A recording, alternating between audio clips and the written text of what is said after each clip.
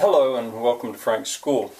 Now you're going to see three views of Shirley's views of that day. She also photographed and filmed, and I love seeing these because we were looking at the same place, but in a lot of ways she looks at the things I look at, but slightly differently.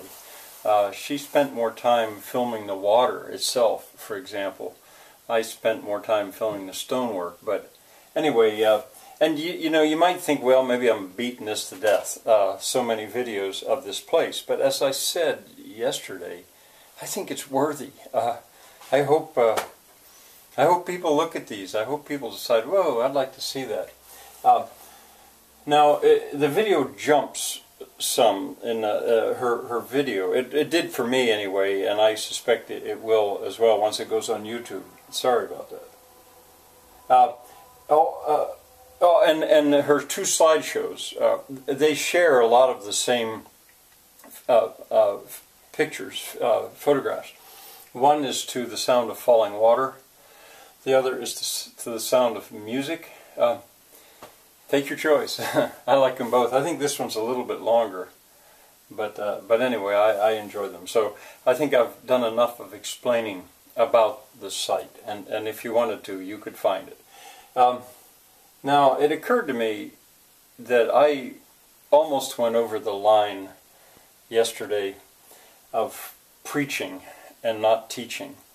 I don't think I did, but it was close, and one of these days I will go over that line.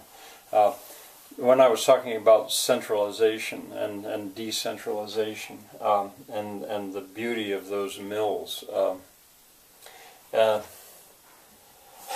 in a sense, I just sort of made up that word, anti-cack shock.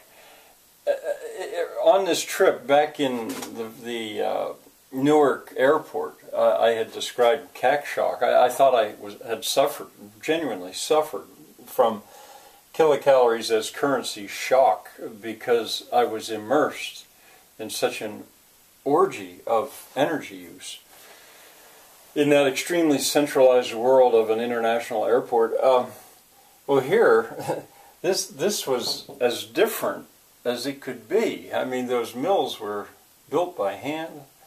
You know, you could measure the work in the construction of those mills in kilocalories, the human effort.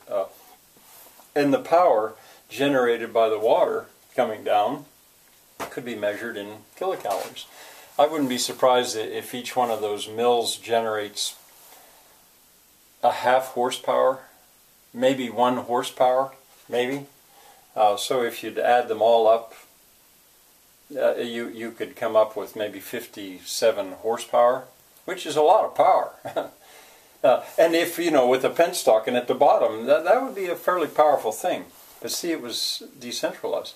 And there was just the right amount of power delivered to do that little job of grinding grain at a given time. But anyway, it'll at a later point, I'll probably actually preach about this. I don't know if I've mentioned this. I probably have.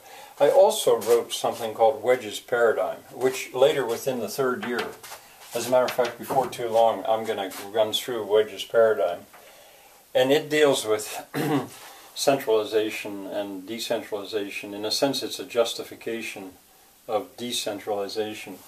But you'll see that in there, not directly, I try to approach this as science, but there's a morality for me. That's why I say I could go across that line. There's a morality for me. I think decentralization is a good thing. That's why I call it a decentralist manifesto. But it is revolutionary. And once again, I'll stop. This is a course where I teach, not a pulpit where I preach. Not yet. All right, well, enjoy Shirley's view, and then after this, the next time we're going to go on to our next adventure. See you then.